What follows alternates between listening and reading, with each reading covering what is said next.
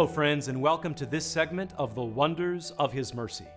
I'm Father Wade Menezes of the Fathers of Mercy for EWTN.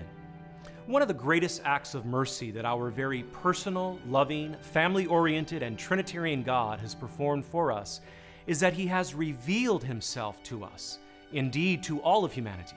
In the second divine personage of the Son, we see God. And the Son in turn reveals to us His oneness with the Father and the Holy Spirit.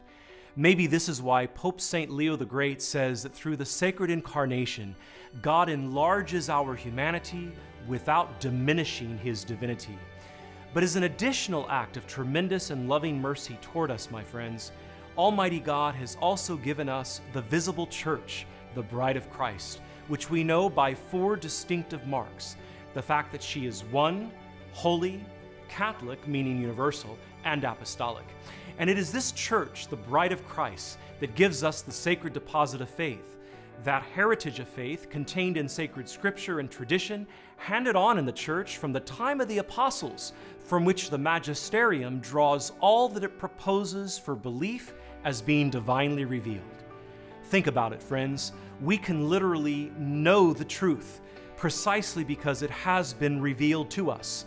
We then embrace it and share it with others. And this is all resultant, again, of a very personal, loving, family-oriented, Trinitarian, and merciful God. And all of these truths, of course, are wonders of His mercy that God wishes us to build our lives upon. Let's not miss them. God bless you, and thanks for watching EWTN and this segment of The Wonders of His Mercy.